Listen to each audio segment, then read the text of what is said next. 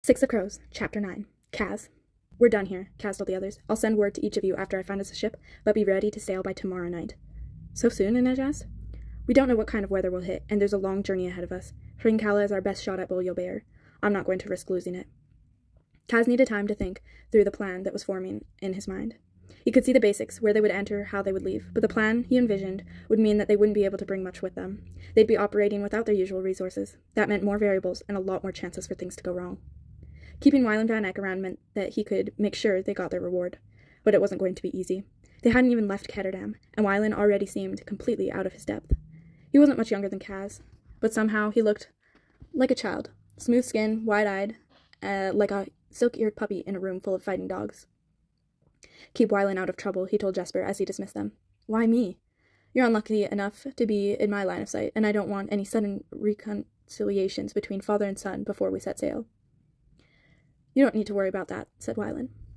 I worry about everything, Marchling. That's why I'm still alive, and you can keep an eye on Jesper, too. On me? Jesper said indignantly.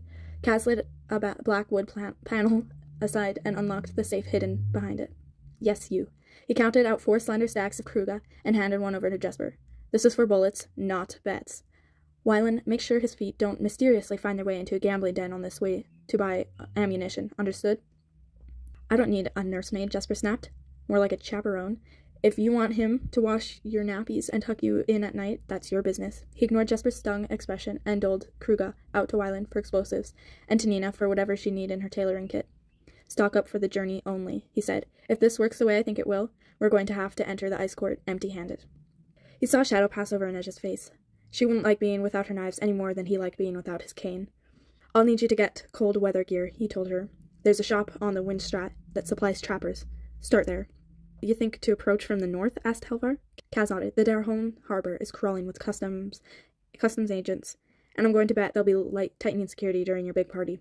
It isn't a party. It sounds like a party, said Jesper. It isn't supposed to be a party, Helvar amended sullenly. What are we going to do with him? Nina asked, nodding at Matthias. Her voice was disinterested, but the performance was wasted on everyone except Helvar. They all seen her tears at Hellgate. For the moment, he stays here at the Crow Club. I want you juggling your memory for details, Helvar. Wylan and Jesper will join you later.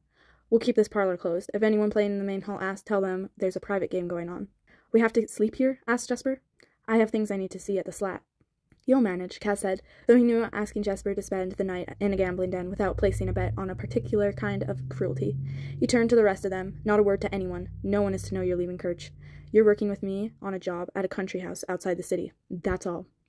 Are you going to tell us anything else about your miraculous plan? Nina asked. On the boat. The less you know, the less you can talk. And you're leaving Helvar unshackled? Can you behave? Kaz asked of Fjerdan. His eyes looked murder, but he nodded. We'll be locking this room up tight and posting a guard. Inej considered the giant Fjerdan. Maybe 2. Post Erix and Roddy, but don't give them too many details. They'll sail out with us, and I can fill them in later. And Wylan, you and I are going to have a chat. I want to know everything about your father's trading company. Wylan shrugged. I don't know anything about it. He doesn't include me in those discussions. You're telling me you've never snooped around his office? Looked through his documents? No, Wylan said, chin jutting out slightly. Kaz was surprised to find he actually believed him. What did I tell you? Jesper said cheerfully as he headed through the door. Useless. The others started to file out behind him, and Kaz shut the safe, giving the tumbler a spin. I'd like a word with you, Brecker, Helvar said. Alone. Inej cast Kaz a warning glance. Kaz ignored it. She didn't think he could handle a lump of country muscle like Matthias Helvar. He slid the wall panel closed and gave his leg a shake. It was aching now. Too many late nights and too much time with his weight on it. Go on, Wraith, he said. Shut the door behind you. As soon as the door clicked shut, Matthias lunged for him. Kaz let it happen. He'd been expecting it. Matthias clamped one filthy hand over Kaz's mouth. The sensation of skin to skin set off a riot of revulsion in Kaz's head. But, because he'd been anticipating the attack, he managed to control the sickness that overcame him. Matthias's other hand rooted around Kaz's coat pockets. First one, then the other. Farazaj, he grunted angrily in Fjerdan. Then, where is it? In Kirch. Kaz gave Helvar another moment of frenzied searching, then dropped his elbow and jabbed upward, forcing Helvar to loosen his grip. Kaz looked away easily. He smacked Helvar behind the right leg with his cane. The big Fjerdan collapsed. When he tried to shove up again, Kaz kicked him. Stay down, you pathetic skiv. Again, Helvar tried to rise. He was fast, and prison had made him strong. Kaz cracked him hard on the jaw, then gave the pressure points at Helvar's huge shoulders 2 lightning-quick jabs with the tip of his cane. The Fjerdan grunted, and his arms went limp and useless at his sides. Kaz flipped the cane in his hand and pressed the carved crow's head against Helvar's throat. Move again, and I'll smash your jaw so badly you'll be drinking your meals for the rest of your life. The Fjerdan stilled, his blue eyes alight with hate.